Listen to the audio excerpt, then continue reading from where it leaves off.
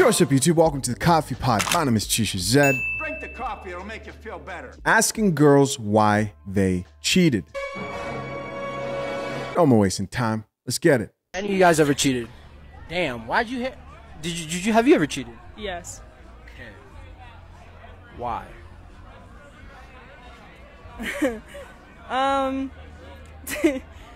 We'd been together for 3 years and it was boring. Oh, hell no, man. What the... Okay.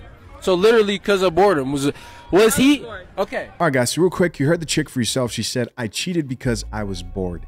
I have to plug a video I did a while back that was titled, New Research Suggests Women Are More Likely to Cheat in Relationships Due to Boredom, right? And this was research that proved that women cheated because they are the most likely of the sex to get bored, which goes contrary to what popular belief is, right? If you want to check out that video, I have a card that will pop up right now. Let's get back into this video. Yeah, you were bored. Was he trying to maybe spice up the relationship, trying to, you know, take those extra steps to keep you interested? Because I feel like for a girl to cheat, bro wasn't doing that. But let me know. Maybe he was, but I didn't notice. I had moved on already to BH. Why didn't you just break up with him? I did, like a year later. So she cheated and then waited a whole year before revealing it to him and also before breaking up with him. A lot of this is very common, right? In most cases, man, you just won't catch your chick cheating. You just won't. Let's get back into it.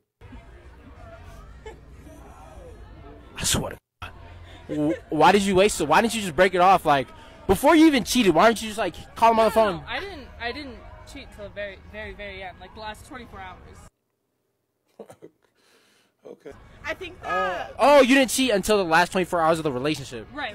Okay, but you're already checked out. Okay. I checked out emotionally, yeah. You checked out emotionally. When you were emotionally checked out, did you talk to any other guys or no? No. Okay. Because I knew that wasn't fair. Yeah. Okay, then. Well, you cheated. This chick just changed up his story. She literally just said, I cheated and then we broke up a year later, right?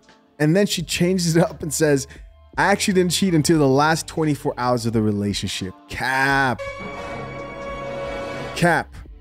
What do you guys think? Comment down below. Listen, let's check out a few of these comments. Of course, the internet had a lot to say about this video.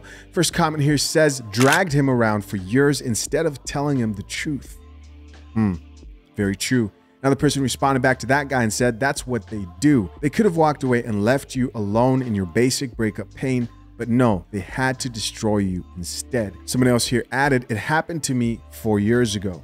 Next comment here says, you didn't believe that, right?